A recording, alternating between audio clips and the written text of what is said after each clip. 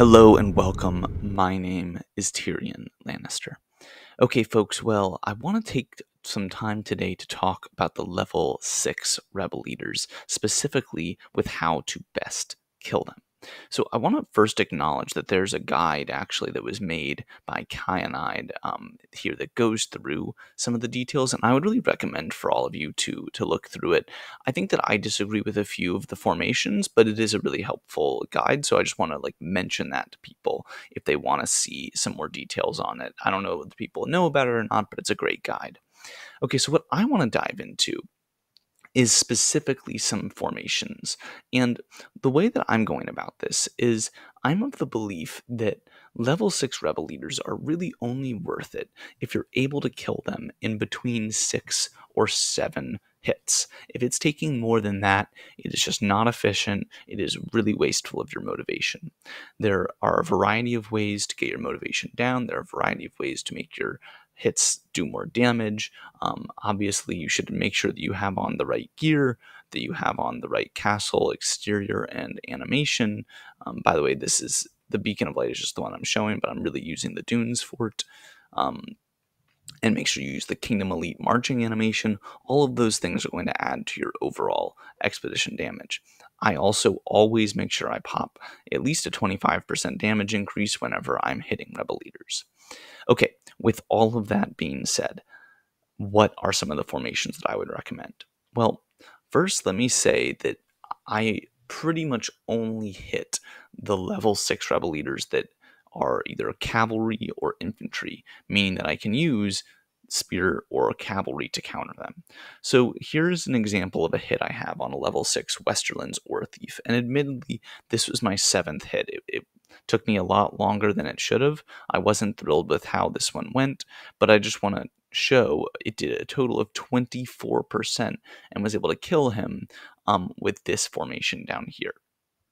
So what I have here is Hector, Enzo, and Theon on the front line, and then Arslan, Jaime, and Julian on the back line. The reason for this lineup is primarily that I want to get Enzo low, and then I want him to stay at that low health where I can get a lot of damage in, and then I have a bunch of other high damage dealers behind just to deal as much possible damage as you can. Now, what a lot of you may be thinking is that, well, this is missing a healer or someone to add defense and keep my troops alive. But the key to this whole lineup is Hector. So I'm going to go ahead and play this just so we can watch it. But what happens in this battle is as Enzo gets low, Hector will trigger his ability, and that ability will last continuously for the rest of the match, making it so that no damage is getting dealt to Enzo any further. So as we can see, everyone's dealing damage. Hector's ability triggers. He does one big hit, knocks everyone down a little bit, but then you'll notice that now I'm only getting 0 damage taken. I'm not getting anything more hitting any of my troops, so everyone is staying alive. I get maybe 0 or 1, but no real appreciable damage is being taken. Enzo is sitting at around 20% health or so, and it allows us to really deal heavy damage. If you're able to keep all of your troops alive like this without having to waste a spot on a healer, that's how you can really deal some serious damage. Now that's what I do for cavalry-based commanders. What do I do for infantry? Well, let's take a look here at this Stormlands Insurgent lineup. So this again shows that this was my my 6th expedition, so I was able to kill it in 6 shots, and this was the lineup that I used for that. So we have, again, Hector, Enzo, and Theon. You're noticing a trend, and then instead of the 3 backline being spear commanders, now I have 3 cavalry commanders, but the premise is exactly the same.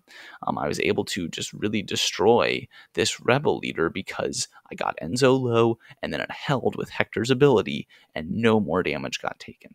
You can see here that I did the same thing, but it was a little bit less with the Old Town Student. I've just generally found that Stormlands are easier to kill than Old Town Students, but again, it's just some basic variability. It kind of depends. I just wanted to show for reference that, this is what I think some of the more common people will try something where they'll do really heavy healers, and I just haven't found that that works very well.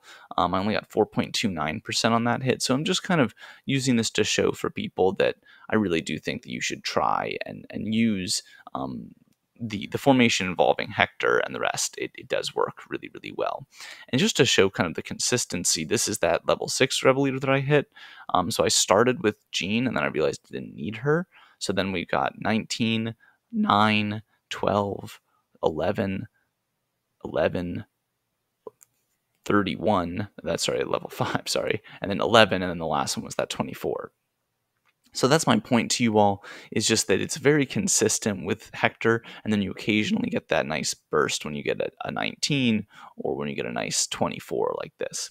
So it just kind of is going to depend on some of the variability, but I would say that if you're using one of those two formations that I've suggested, you're going to be able to pretty reliably either 6 or 7 shot pretty much any of the level 6 Rebel Leaders that are either infantry or cavalry.